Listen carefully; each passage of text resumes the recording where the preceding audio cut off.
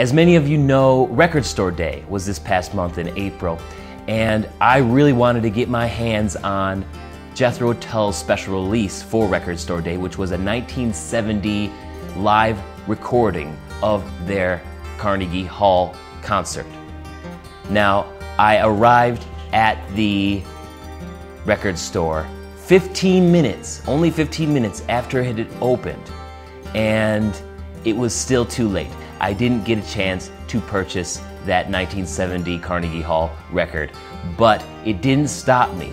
It didn't stop me from listening to Jethro Tull songs from the time. So, queued up next here on this segment is the song Nothing Is Easy from a live concert that they did in 1970. And it's a pretty good recording, and Ian Anderson is as crazy as ever in this one. So enjoy his performance and the rest of the band's as well.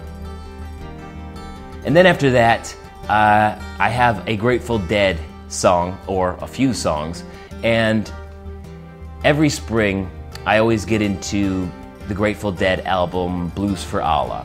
I started to get into Grateful Dead during spring when I was in college, and one of my communications professors, Professor Newman, had recommended Blues for Allah and said that it was the best Grateful Dead album that there ever was.